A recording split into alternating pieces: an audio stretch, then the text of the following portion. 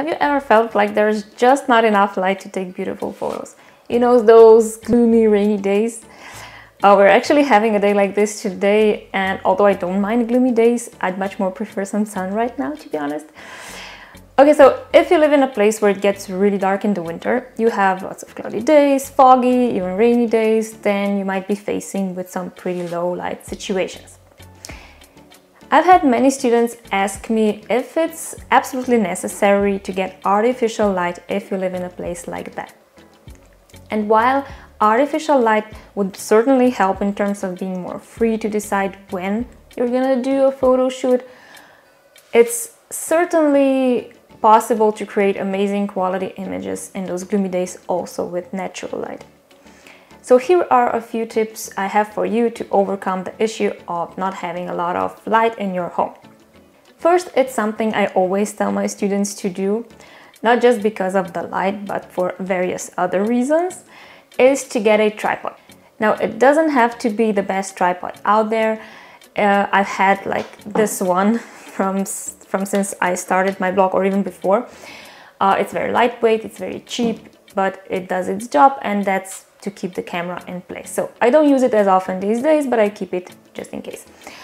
Why a tripod is important is because it can help you use longer shutter speeds, which means you get more light onto your camera sensor, and that will make your image brighter. Second is what I actually just talked about right now. Don't be afraid of using longer shutter speeds. If you're following advice number 1 and you get your camera on the tripod, you're already halfway through. So what you also need to consider is that with longer shutter speeds, you can see a significant shake if you press the shutter button on your camera with your hand. And that's why I strongly suggest you to find a way to release the shutter remotely, either with remote control, a phone app, you can use your computer.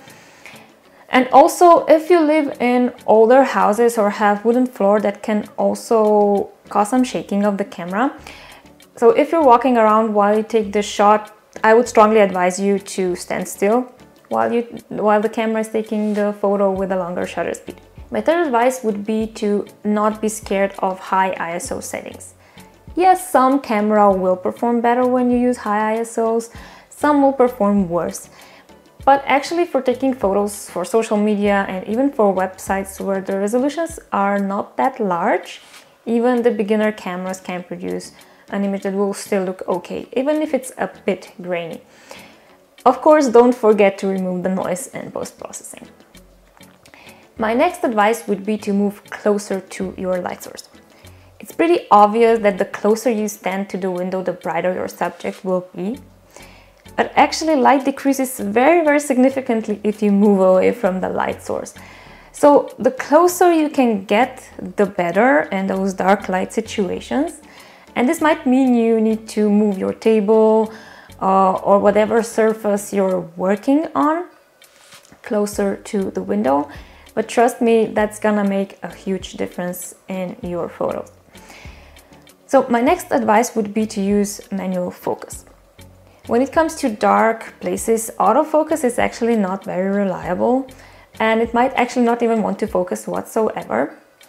So just make the switch on your lens and move the focus button from A to M, which means manual, and set the focus yourself. If you like the video, I'd love you to subscribe and hit the bell so you don't miss any videos in the future. Thank you for following along, and I'll see you next time.